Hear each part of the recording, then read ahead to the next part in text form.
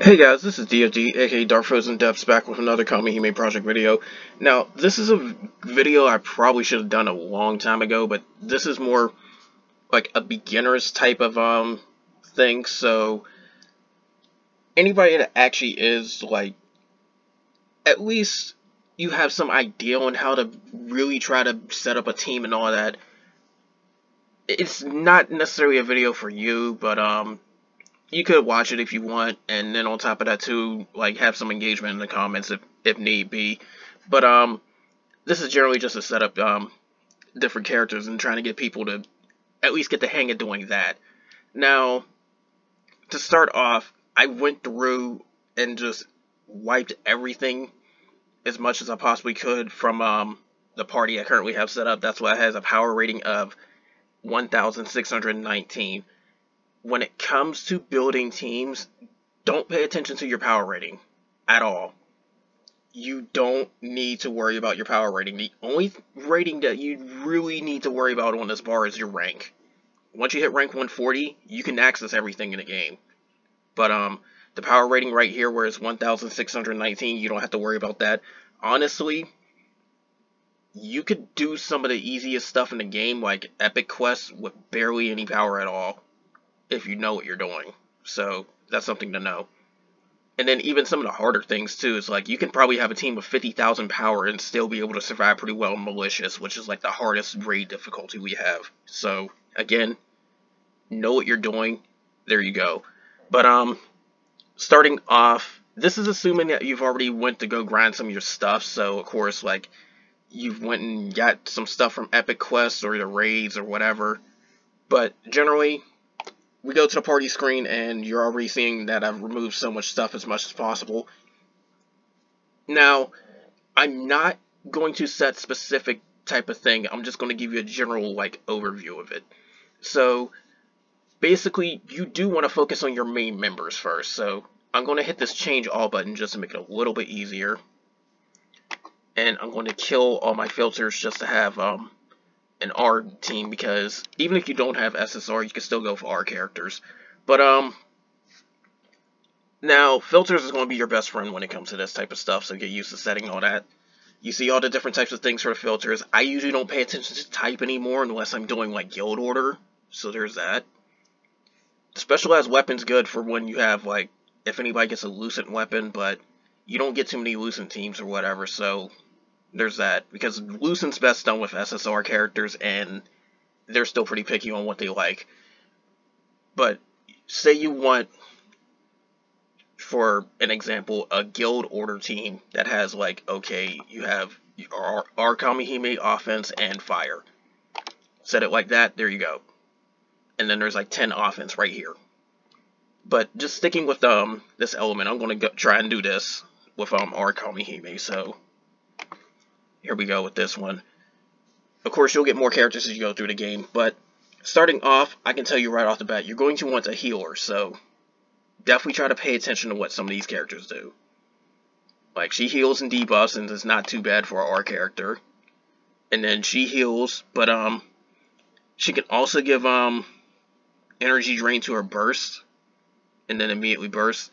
So if you pay attention to different things that the characters do, like, here's another one where it's like, she heals based on the burst damage that you do to enemies. So there's like 3 different bursts that you get. I mean, 3 different heals that you basically get, and there's different stuff that they do. Now, if you want to heal her in a buffer, she might actually help out. If you want to heal her and debuff her, then this is where she's going to be, basically. If you want, like, somebody that can heal but also do some sad stuff on her own, this is what I mean by paying attention to what you do, because this is just the healers. And then there's other characters that may actually heal when you deal damage or some other sort of thing as well, so keep that in mind, because not all the healers are going to have the heal function right here. So that's something to know. But just starting off, I want a healer, I'll put her in.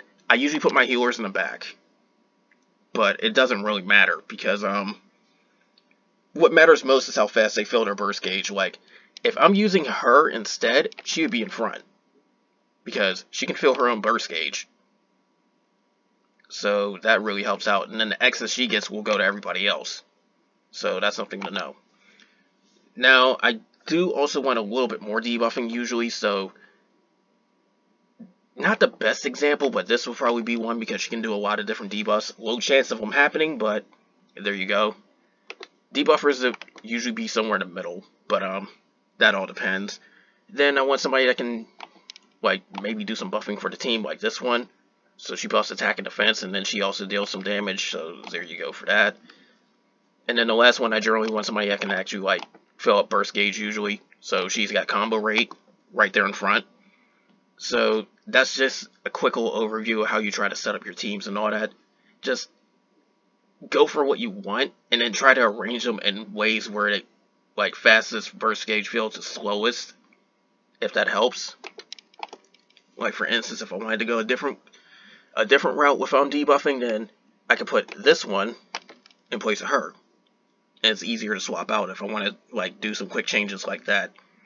And then subslots don't really matter too much, just try to set them up for whoever you want. Like, for instance, if I want the other two healers here, I'll put her here and her here. It doesn't matter which order. It's just whoever you want to come out first. So I have all that. Now, next step is to pick a soul, and I'm going to stick to the first tier of them, which is C class. So that's just going to make it a little bit easier. So basically, I got all this type of stuff.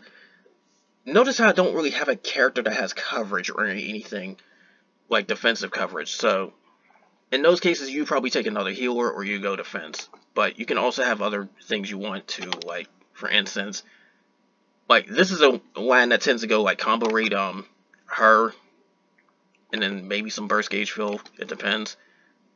If you want to try and go towards this one where she can self-heal, and then eventually, like, the S-class version of her's got a lot of different things based on this second skill, which is Snatch, which ups drop rate. It all depends on what your souls want too, but say I want some defensive capability, here you go right here, and then just swap her in. Now, it's immediately when you switch souls, it's going to ask you if you want to put a weapon on them. Do so. Because if you don't put a weapon on them, it's going to toss whatever element they normally would have, instead of you having a choice on the element. Which is a nice little lead into the weapons, because the weapons is another really big one. So, I'm going with a fire team. I'm not even going to worry about anything that isn't fire. So, there you go. And I can even put in, like, cheap fire weapons like this if I want to. But generally, this is where you need to start paying attention a little bit more to team building, because you got weapon skills on all this stuff, and starting off, you're going to want a lot of assault, maybe some defender. But then when you get the later stuff, you'll get certain things like this. Rampart says vigor. It's vigor plus defender, I do believe. And this one's just like assault defender. You'll find a lot of them that have 2 skills, but this one has 3 effects. You have to check the details on your weapons if need be. Like, this is vigor, HP, defender, and assault all in one weapon. And you don't necessarily have to use those. There's soul weapons too that you could probably sip and use if you have the A class or the S class to match it. So this will be like the I do believe the A class defensive soul weapon, while this is an S class one. They won't do anything unless you get the matching soul for it, so pay attention to that. But when it comes to building your team starting off, soul weapons probably aren't going to be in your inventory. Some of the Hime ones aren't too bad either, so I'll do something like put this here. Now, there's the main weapon, which is the easiest part. The sub-weapons, do not ever use this auto set. Like, for anything, do not use auto set. Build it all yourself. Auto set is very horrible at doing this type of stuff. So, do the auto set once for your mission, and then start building stuff yourself.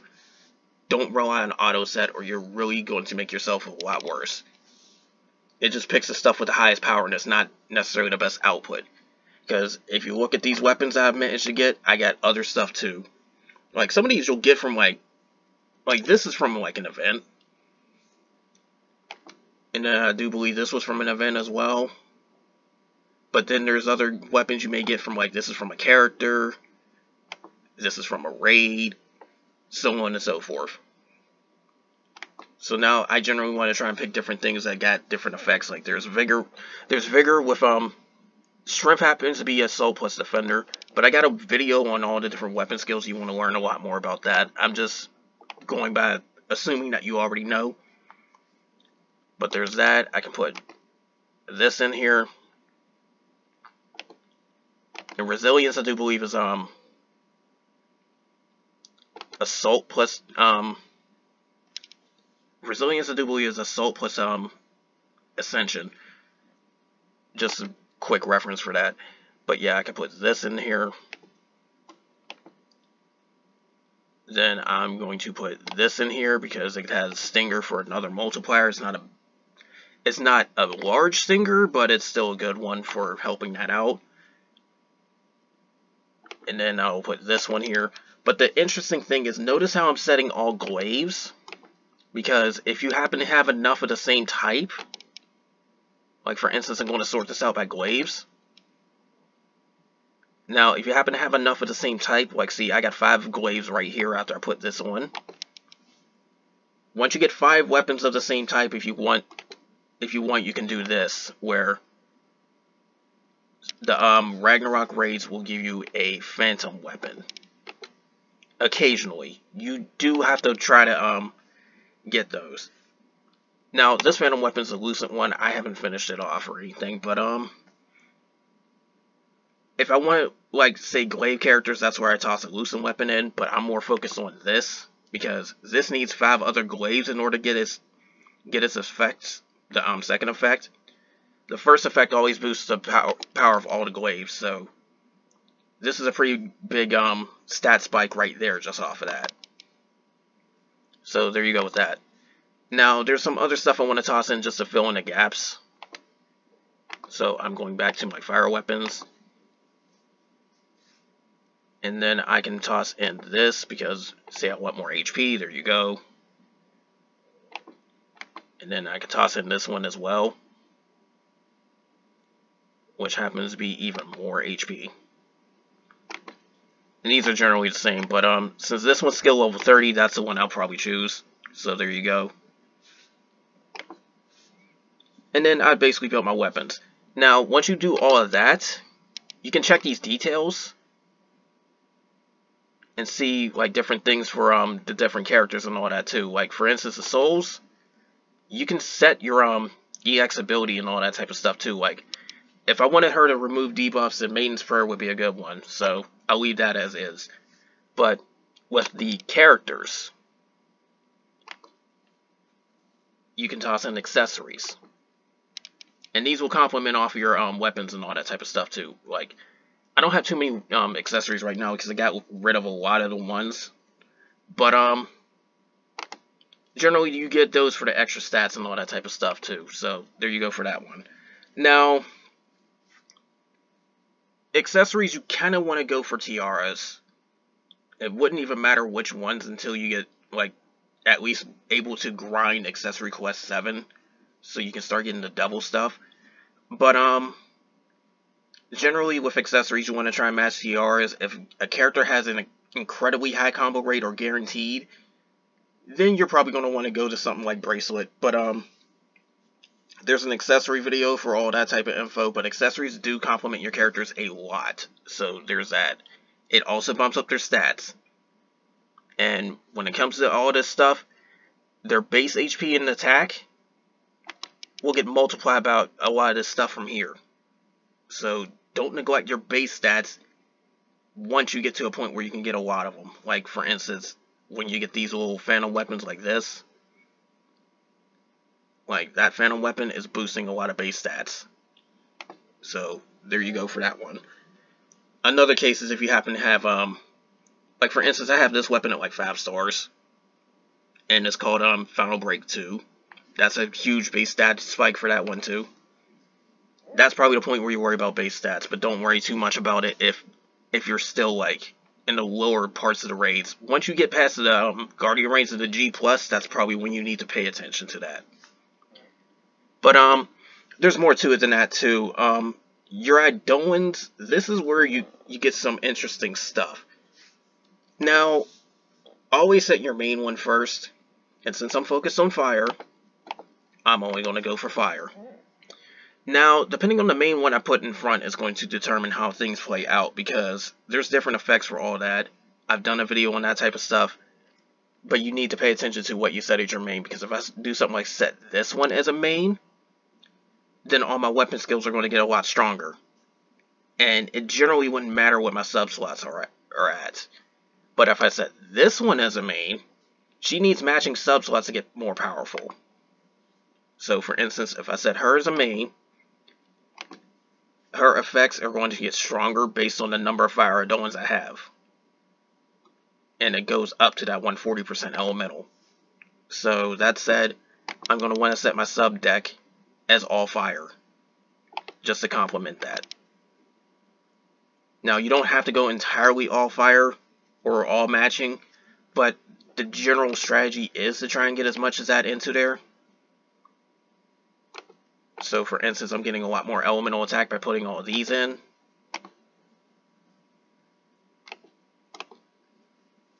But me, however, if I have powerful Adoans from other stuff too, because you have to pay attention to their summon effects as well as their main effect and all that, then I would generally try and toss in some other ones too. Like, this is a very powerful one, and this is also a very powerful one.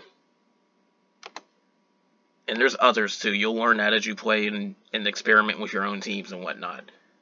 But generally, I've basically set my team up where they have a lot of coverage where it's like debuffing, healing, buffing. Some has some combo rate even. But I got some like defensive capability as well. Then I got a good spread for weapons. And then Adoans, I've also got like a lot of elemental attack from the main. I got some good summon effects from the sub deck too. Except for this one right here. She doesn't have too much of a good sub effect, but she's there just to help out with the elemental thing. And then I got these two down bottom who have very powerful summon effects. So, general overview on how to set and do that. But once you set your teams, you can go to switch party. And you can start saving into presets or start loading different presets. You have 12 of these parties right here on call. And then when you go into load save presets, you got way, way more. For instance, this is a team I've already set up for the Better Plus raid, which is the one I already changed out. So you can generally see how I got their stuff set up right now. And then I also have, like, the weapons are a little bit different, but generally I use most of the same weapons. And then I still have the same coverage for characters, more or less. Like, I got some defensive capability for it. I got some healing. I got some debuffing. I got some buffing. Same thing. It's generally safe to try and cover as many roles as possible. But when you really get technical with teams and all that type of stuff, like, you focus all on damage or focus all on healing or whatever, when you get into specialized stuff, that's where you try to change out what you use. Like, for instance, like, if I'm having a whole bunch of healers, then I'm going to want as much ascension as possible on this weapon grid. If I'm having a whole bunch of, like, Hime that do burst damage, I'm going to want more exceed. You get the idea with that one. So, you have to have a plan in mind on what kind of team you want, and then try to build around that. And that's how you generally do a lot of different stuff here. Now, going into something that's a little bit more powerful would be, not that team. I want to, yeah, something like this. I mentioned a burst team. Well, here you go for that one. Like, this is a light burst team I have right here. And light's my best element. That's why it's got so much power rating right here. But, generally this team, whenever I go into, like, burst time, I can just burst 4 times out the gate. Like, literally full burst 4 times out the gate whenever burst time happens. They can still do it, like, 3 times on their own. So, there's that. But, generally I have, like, a lot of exceed weapons right here. Like, this whole middle column right here with the 2 axes and this lance is exceed. So, I've really hard focused on that exceed. And then I got other stuff that gives me vigor and all that. I can still get this weapon right here, which is the Phantom Glaive. At this point, you may or may not want it. Test it out and see if it works for you. But, problem with me is the fact that if I remove this thing, just watch how much my base stats drop. And because of that, I've lost like 20,000 power. That's kind of concerning for different base stats. So that's why I keep it. Again, I believe it's preference, but if you're trying to be optimal, you do have to test it out, because sometimes it's worth it and sometimes it's not. So be careful with these random weapons. That's another general thing I have to say about building the teams and all that. Because look, I put it back on, I got 1,000 more HP and almost 10,000 more attack. That's definitely noteworthy.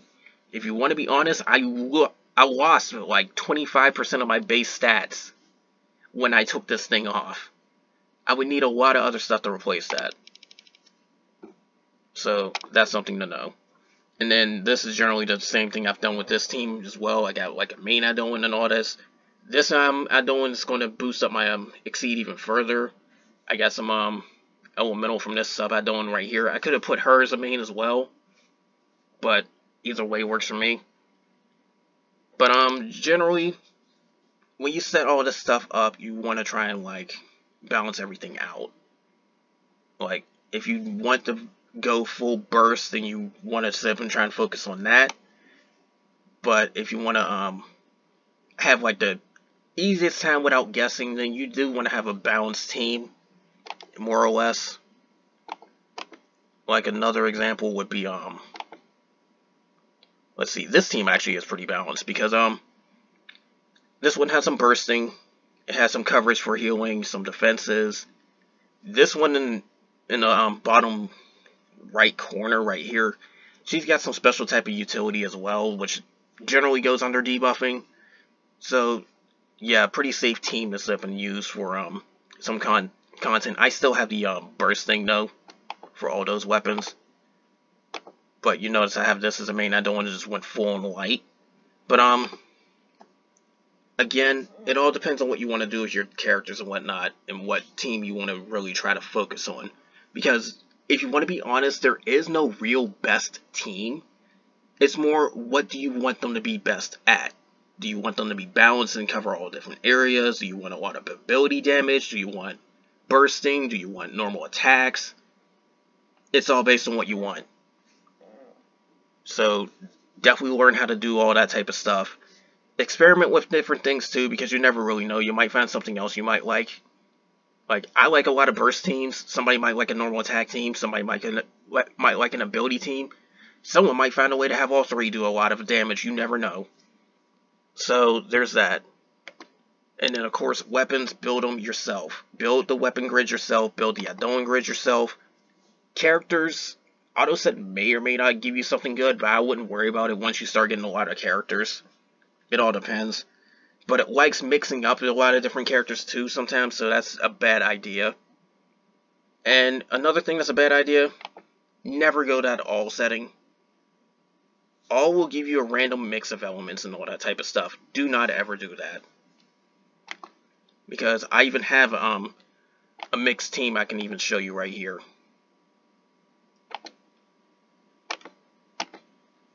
Because I do believe it was yeah, this one.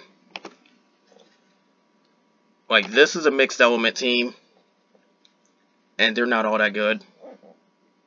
It's good enough to do ultimate raids, but that's it. And that's how much weaker they really are. Despite the fact that this is a lot of weapons that give you different assault and even some defender boosts to every single element. So there's that. And then this is a lot of different elemental spread. And then this special add-on even gives a lot of boosts to every element too, if done right. But it's a lot weaker than what you really could be having.